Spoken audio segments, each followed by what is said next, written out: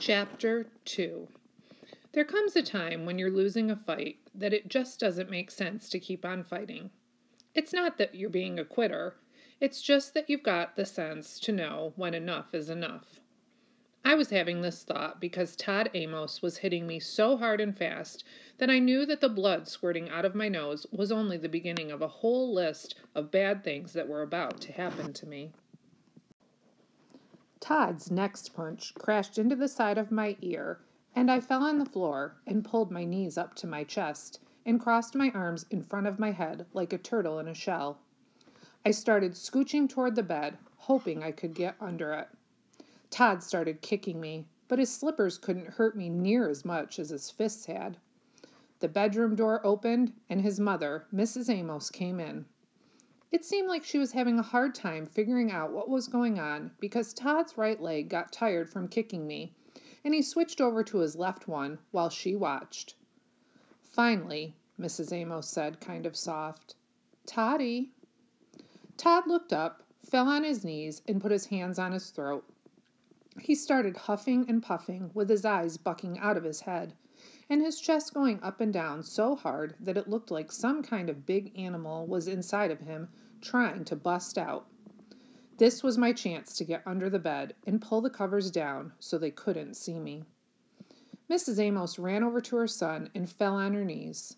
She put her arms around his shoulders. "Toddy, Toddy boy, are you all right?" She looked over to where I was peeking from under the bed. "You little cur, what have you done to Toddy?" Todd coughed out. "Oh, Mother," he took in 2 jumbo breaths. "I was only trying to help. He was sounding like a horse that had been run too hard in the winter. And look what it's gotten me." Todd pointed at his jaw, and Mrs. Amos and me could both see a perfect print in the shape of my hand welted up on Todd's blubbery cheek. With one quick snatch, she had me from under the bed and on the floor laying down next to Todd. "How dare you? This is how you choose to repay me? Not only have you struck him, you have provoked his asthma." Todd said, "I just tried to waken him to make sure he'd gone to the lavatory, Mother. I was just trying to help." He aimed his finger dead at me and said, "And look at him, Mother. This one's got bedwetter written all over him." I'm not bragging when I say that I'm one of the best liars in the world, but I got to tell you, Todd was pretty doggone good. It seemed like he knew some of the same things I know, the things I think of all the time and try to remember so I don't make the same mistake more than 7 or 8 times. Shucks, I've got so many of them rememorized that I had to give them numbers, and it seemed like Todd knew number 3 of Bud Caldwell's rules and things for having a funner life and making a better liar out of yourself. Rules and things number 3. If you got to tell a lie, make sure it's simple and easy to remember. Todd had done that. But this wasn't really a good test because Mrs. Amos had her ears set to believe anything Todd said. In her eyes, Todd's mouth was a prayer book. But I can't blame Todd for lying like that. Having someone who likes you so much that they think everything you say is the truth has got to be a liar's paradise. That might feel so good it could make you want to quit lying. But maybe not, because Todd hadn't quit lying since the second I came to his house. What had really happened was that I woke up from a good sleep because it felt like a steam locomotive had jumped the tracks and chugged its way straight into my nose. When I jerked up in bed and opened my eyes, Todd was standing next to me with a yellow pencil in his hand. He was looking at it like it was a thermometer and said, "Wow, you got all the way up to R." He turned the pencil toward me, crunched up against the headboard. I saw Ticonderoga printed on the yellow wood. The whole room smelled like the rubber from the eraser, and I was winking and blinking my left eye because it felt like something had poked the back of my eyeball. Todd laughed. "I've never gotten it in as deep as the N on any of you other little street urchins. I just might enjoy your stay here. Who knows what other things you could be number 1 in, Buddy?" I'd already told him twice that my name was Bud, not Buddy. I didn't care that Todd Amos was 12 years old. I didn't care that he was twice as big as me, and I didn't care that his mother was being paid to take care of me. I wasn't about to let anybody call me Buddy and stick a pencil up my nose all the way to the R. I swung as hard as I could at Todd's big balloon head. Somewhere between the time I threw my punch and the time it landed, my fist came open, and when my hand landed, it made a pop like a .22 rifle going off. Todd fell on the floor like he'd been cold-cocked. He sputtered and muttered and felt the spot where I'd slapped him. Then a big smile came on his face, and he stood up and started walking real slow toward where I was on the bed. He untied his robe and dropped it on the floor like he was getting ready to do some hard work. I jumped to the floor and got my fists up. Todd might have been a lot bigger than me, but he'd better be ready. This wasn't going to be a bird's nest sitting on the ground for him. He could kiss my wrist if he thought I was going to let him whip me up without a good fight. Being this brave was kind of stupid. Even though Todd was a puffy, rich old mama's boy who wore a robe and slippers, he could hit like a mule, and it wasn't too long before I'd decided enough was enough. But the story that Mrs. Amos was hearing from her lying son was only that Todd had tried to wake me up so I could go to the bathroom. Mrs. Amos hated bedwetters more than anything in the world, and my bed had a sticky, hot, smelly rubber baby sheet on it. She'd said it wasn't anything personal, and after I'd proved myself for 2 or 3 months, I could get a proper cloth sheet. But until then, she had to protect her mattress.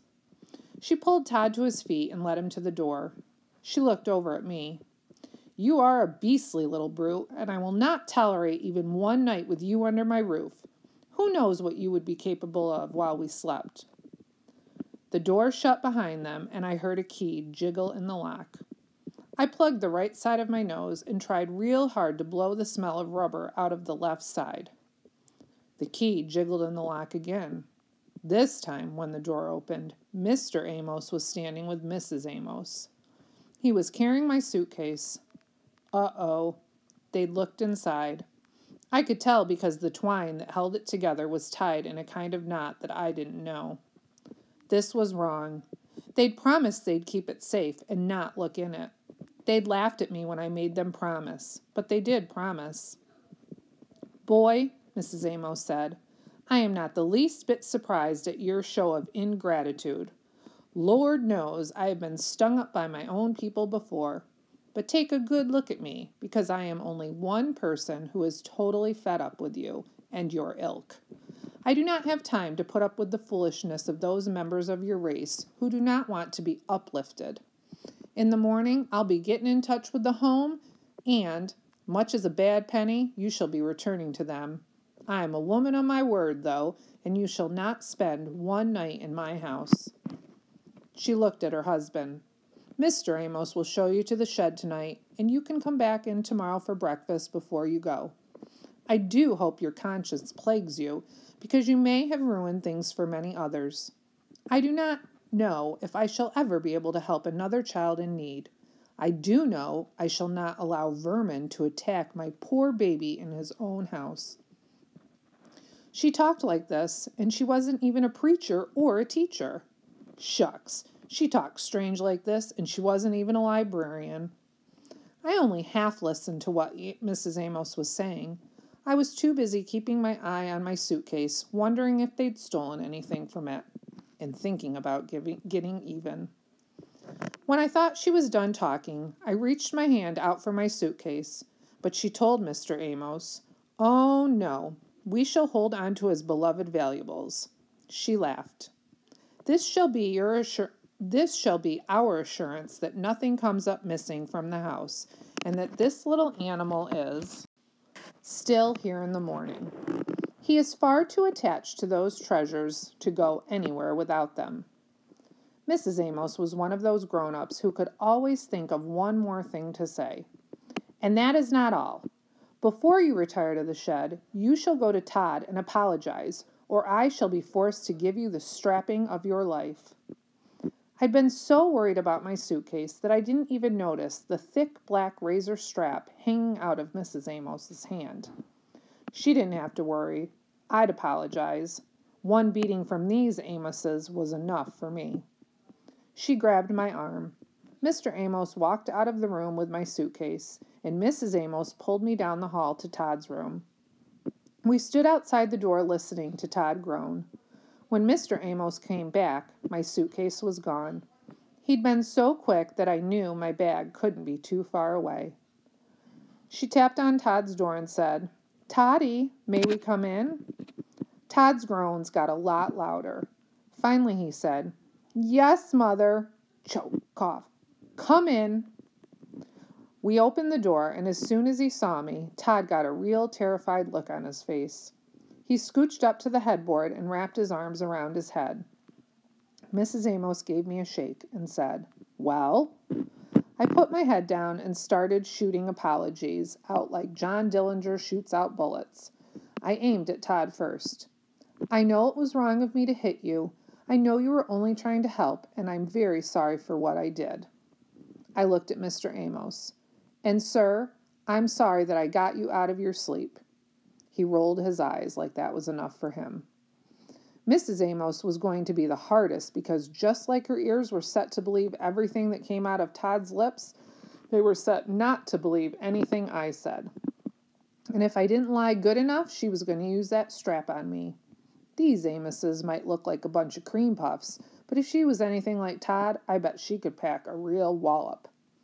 And Mrs. Amos, I am so grateful for all of your help, and I'm really, really sorry. I looked up and could see that she needed more. "If you give me another chance, I promise I'll do a whole lot better. Please don't call the home. Please don't send me back." Shucks. Going back to the home was just what I wanted to do, but I was being just like Brer Rabbit in one of the books Mommy used to read to me at night when he yelled out, "Please, Brer Fox, don't throw me into the pricker patch. Please, please." This was another one of Bud Caldwell's rules and things to have a funner life and make a better liar of yourself. Rules and things number 118. You have to give adults something that they think they can use to hurt you by taking it away.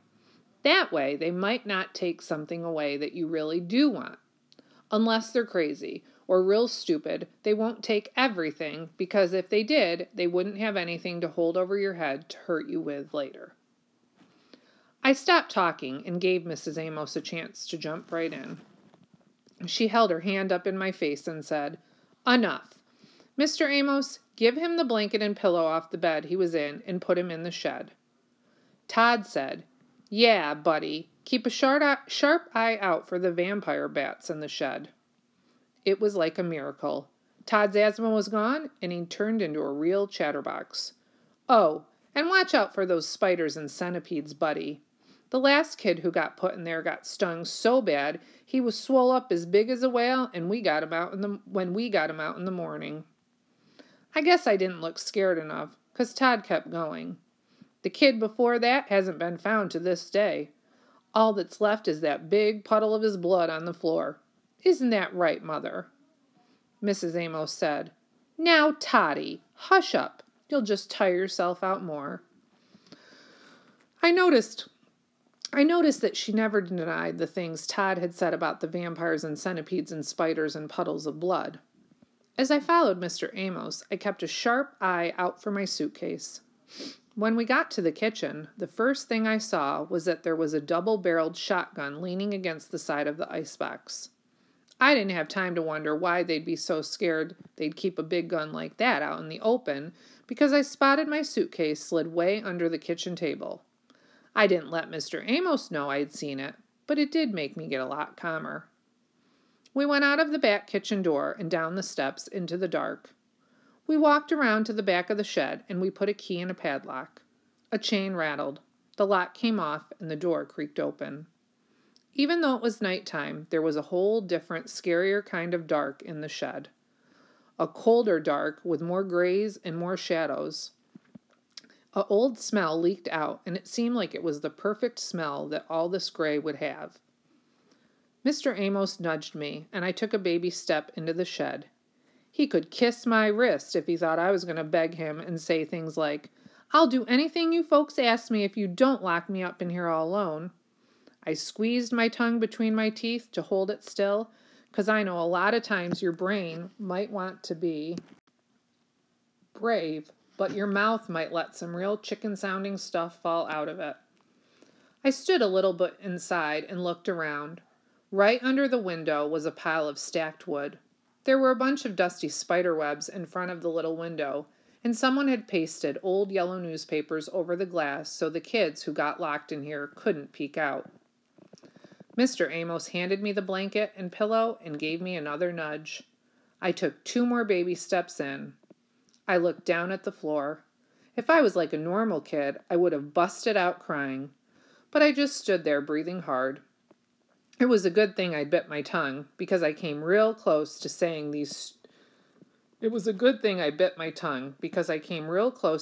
those stupid begging words to Mr. Amos. Right in the middle of the floor, there was a big black stain in the dirt.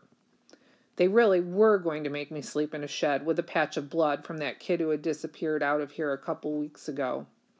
The floor went completely black when Mr. Amos pulled the door shut. I couldn't see it now, but I'd rememorized the exact shape the stain was in. The padlock snapped shut with the loudest click I'd ever heard.